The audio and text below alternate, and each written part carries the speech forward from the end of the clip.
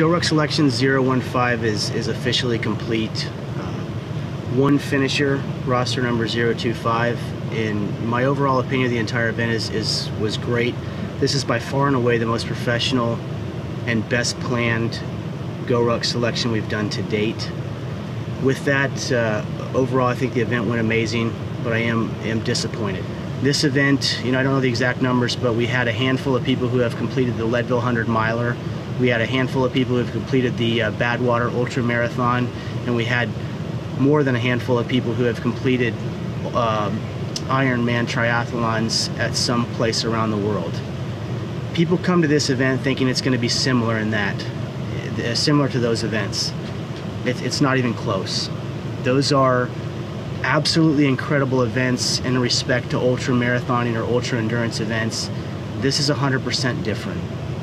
This event matches those and exceeds them by quite a bit on the physical difficulty of those events. But on top of that, you now have a half a dozen or more special operations cadre trying to get in your head the whole time and make you quit.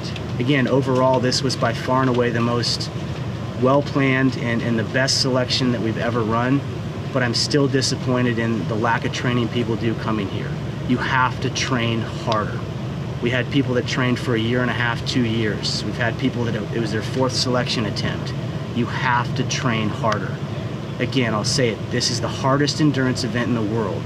Hold me to it. If you've passed an ultra marathon in the top 10, if you've finished the Badwater, if you've finished the Leadville, if you've finished some of these ultra endurance events, if you're a Spartan Elite, if you're a Spartan Champion, come try this event and let me know afterwards how it compares.